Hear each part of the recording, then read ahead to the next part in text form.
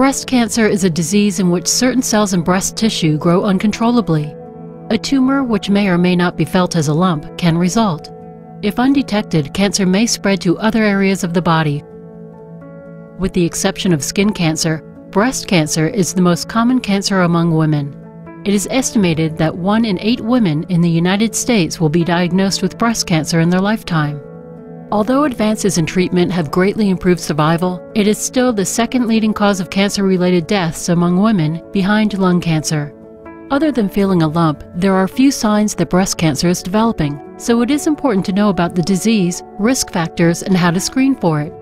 Following your doctor's screening recommendations can help detect breast cancer in early stages before it has spread beyond the breast, allowing more options for successful treatment.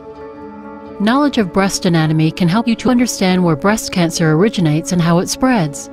The breasts are comprised of several types of tissues. Fatty tissue creates shape. Connective tissue and suspensory ligaments provide support, while glandular tissue and milk ducts function during milk production. The mammary glands are divided into units called lobes, and each lobe is comprised of many smaller bulb-shaped lobules that can produce milk. Milk ducts connect the lobules to the nipple, where the milk exits when a woman is lactating.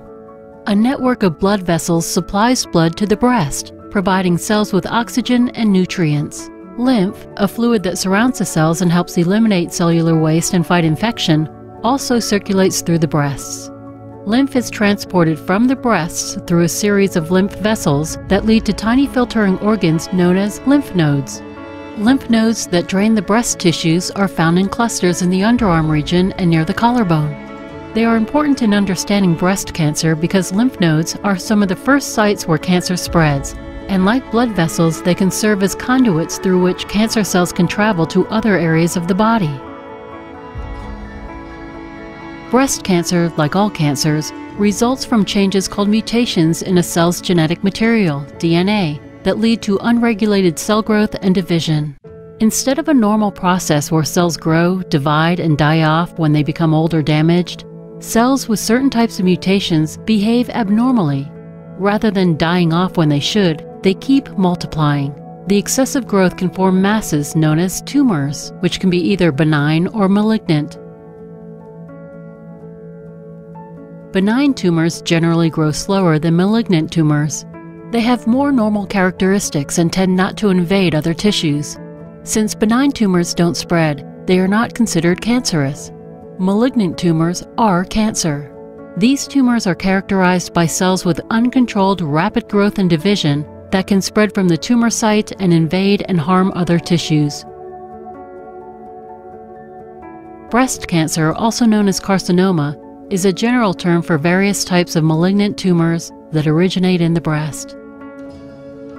There are 2 main types of breast cancer. The most common form starts in the ducts and is called ductal carcinoma. The second type is known as lobular carcinoma, since it begins in the lobules. When malignant cells form in ducts or lobules but have not invaded the surrounding tissue, the tumors are referred to as non-invasive tumors. These masses are also called carcinoma in situ, a name that refers to a Latin phrase that means in position. Lobular carcinoma in situ is often referred to as LCIS or lobular neoplasia. Although LCIS has the word carcinoma in it, it has a low risk of progressing to invasive disease. It's commonly thought of as a risk factor for developing breast cancer, and the risk can be in either breast. Ductal carcinoma in situ, DCIS, carries a much higher risk and, if untreated, could become an invasive form of cancer. A rare form of DCIS called Paget's disease involves the ductal tissue beneath the nipple and areola.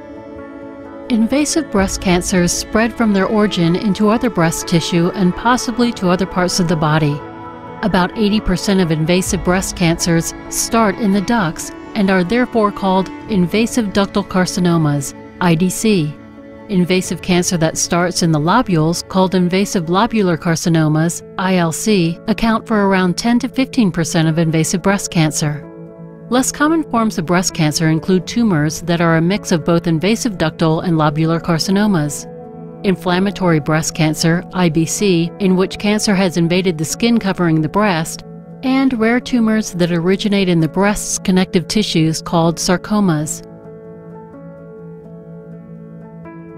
If the cancer has metastasized, a term that means it has spread beyond the breast, it is referred to as metastatic breast cancer. In addition to cancer cell type, breast cancers are often characterized by stage. This staging system for breast cancer helps identify patients who have cancers that behave in a similar fashion. The most common staging system is the TNM classification. The T value correlates to the size of the tumor. The N value describes if the tumor has spread to the lymph nodes and the number of positive nodes. The M value describes whether the tumor has metastasized. The combination of T and M values are used to assign a stage from 0 to 4 to the cancer. For example, a stage 1 tumor might be a small tumor without lymph node involvement that is confined to the breast, whereas stage 4 is aggressive metastatic breast cancer that has spread to other areas of the body.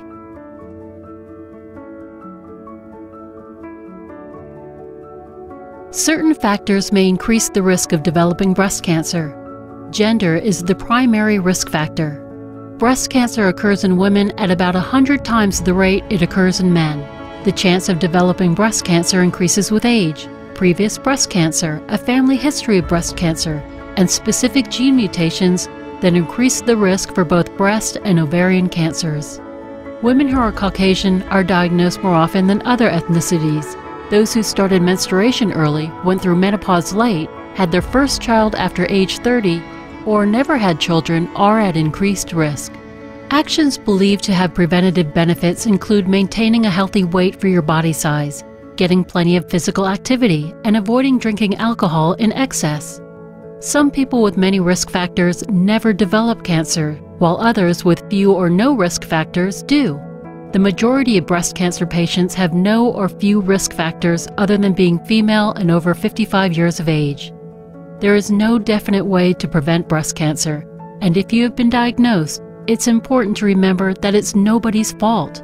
The most important factor for improving outcomes is to discover and treat breast cancer early.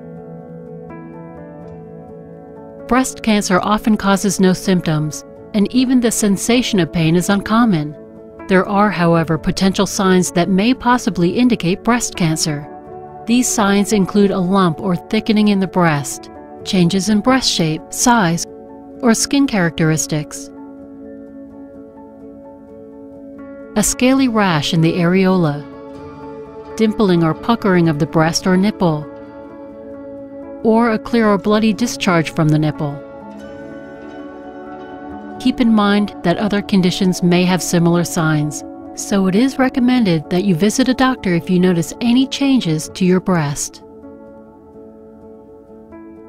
Tests used to detect and diagnose cancer include physical breast exams, various imaging tests such as mammograms and ultrasound, and microscopic examinations of cell samples. If cancer is found, a treatment plan will be recommended based on the type of cancer, stage, cell characteristics, and individual patient health conditions and preferences. Potential treatments include surgery to remove the tumor and surrounding normal tissue, surgery to remove the entire breast, radiation therapy to eliminate cancer cells, intravenous chemotherapy medications that destroy cancer that may have spread beyond the breast, hormonal medications that block the effects of hormones on cancer cells, and immunotherapy treatments that specifically target cancer cells. Clinical trials are also underway to test new or improved therapies to fight cancer. Treatments we use today may change in the future as we learn even more about breast cancer and how to manage it. If you are diagnosed with breast cancer, seek treatment as early as possible. Early diagnosis and improvements in treatment have greatly improved survival, and the majority of patients who are diagnosed and treated before the tumor has had a chance to spread will live a normal lifespan.